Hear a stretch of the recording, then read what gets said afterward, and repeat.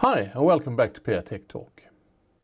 In the last video I showed how to install the dependencies that is needed and install also the mission profile into the ST67 Wi-Fi module that is needed for doing the further development. And in this video I thought that we should take a look in how to import a program that is already provided in the STM Cube for this module to just get it started.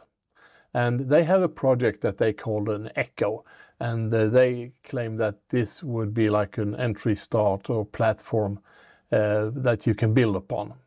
So we take a look into their wiki page, and I will put the link in the URL or the URL in the description below so you can easily find it. But if we take a look in here, then we go to connectivity, and then we go down to Wi-Fi, of course. Then we can see that there are several options for us there. Introduction to Wi-Fi, something about the module itself, and then also the X-CUBE, where the software and the application and the demo programs are residing in. And then that is where we're going to look into. So we open this one, and then we can see again that there is several topics that we can dive into. And I have decided that we should take a look on the Echo application. And if we take a look here, it says it aims to demonstrate the TCP Echo feature over Wi-Fi. It serves as a starting point for developing and other projects. So now that we know that this is the project that we are looking for, there are a lot of details further down, but I will do the demo instead so you can have this as a reference. But you do like this, you start your trusty old STM32Cube IDE. In this application I have decided to do it the STM32Cube IDE. There is an update or something, a trend going towards running with Visual Studio Code, and I have decided in this application to run it on Studio or STM32Cube IDE instead.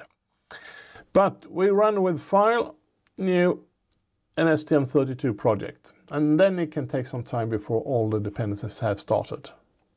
Okay, so now this has started, and we go under Example Selector, and then we go down to the tab Middleware, and we expand the middleware, and then we look for the network driver for the ST67, which we installed the X-CUBE packages in the last video. And if you haven't, so just go back to the last video and I will show you how to do it.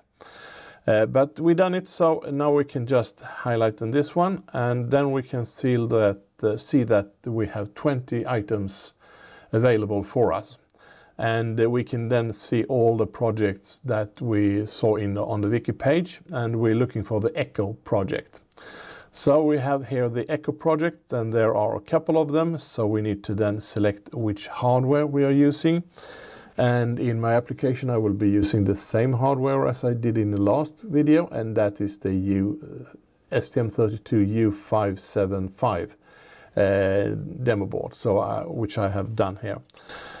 So we have this file here, and if we click on that one we will just come back to this one, so it's a bit annoying. But now we know it's there, so we hit the next button. And it asks us to get just the project name, and we don't have to fiddle around. We can just accept that one.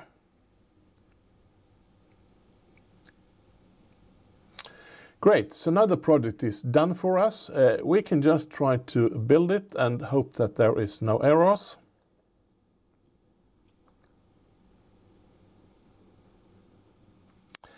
And there wasn't any errors, and we can then try to debug it.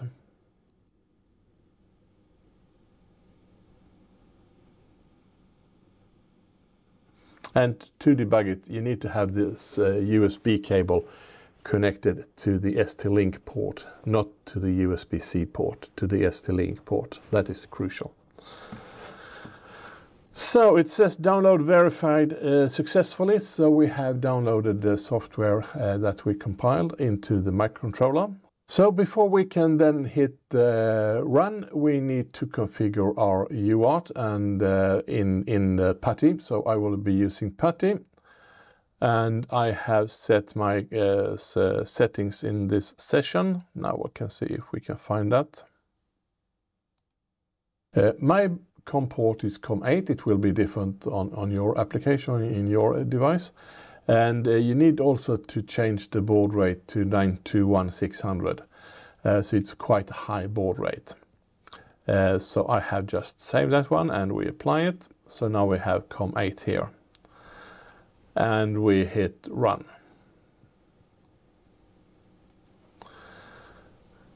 So we can see it's starting and it scans all the Wi-Fi access points that are available for us.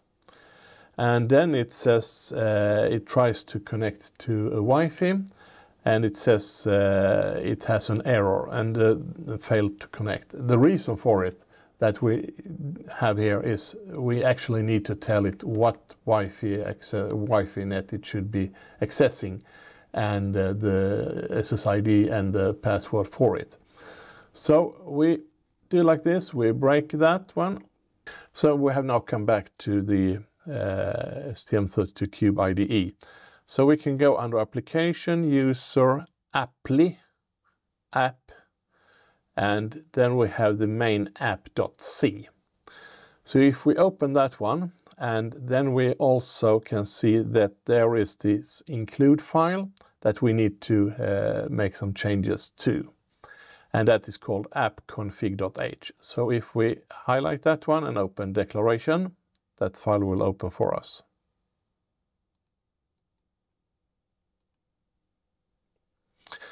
So there we have the appconfig.h.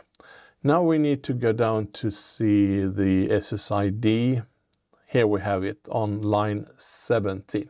It says my SSID and my password. That is what it tried to connect to, and that failed for some obvious reason. So now I have pasted in my credentials for my Wi-Fi, and I also put the Wi-Fi password here to you in plain text, and that is a security breach. But you don't have to worry. I only have this Wi-Fi enabled when I do these videos, so it's disabled else. But now remember to do something. If you have just changed these and you now I do a fault on purpose just to make sure that you don't do the same stupid thing as I did. I just build and there was no errors. I download it into the microcontroller.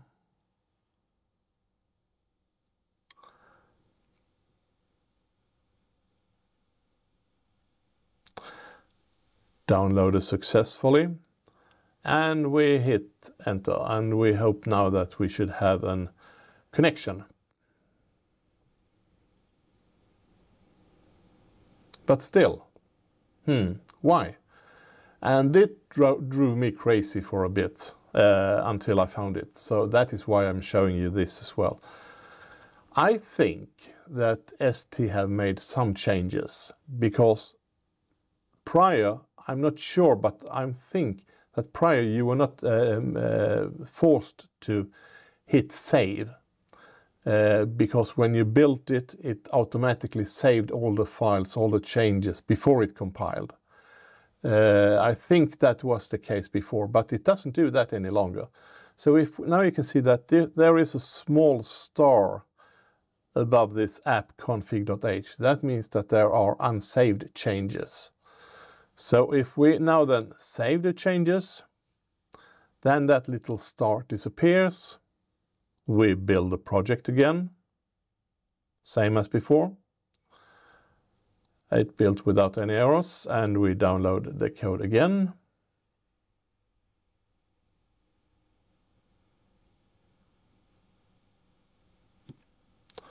Downloaded successfully, and we can run the program again.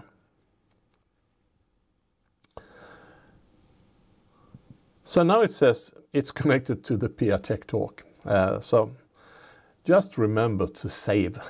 That is the point there. Yes, now we can see at least that the program is running. And if you want to know exactly what the program is doing, you can take a look in this Echo project.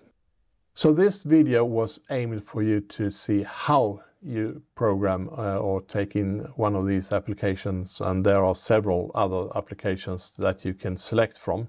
This was the Echo. You have other applications that you can choose from and dive into. And this video was mainly to see how you do it. This concludes this video. If you are not a subscriber, please consider to do so. It's free of charge. And also hit the bell, because it's not enough that you're a subscriber. When I release a new video, it's not sure that the YouTube's algorithm show you this video. But if you hit the bell, it will. Stay safe. Bye.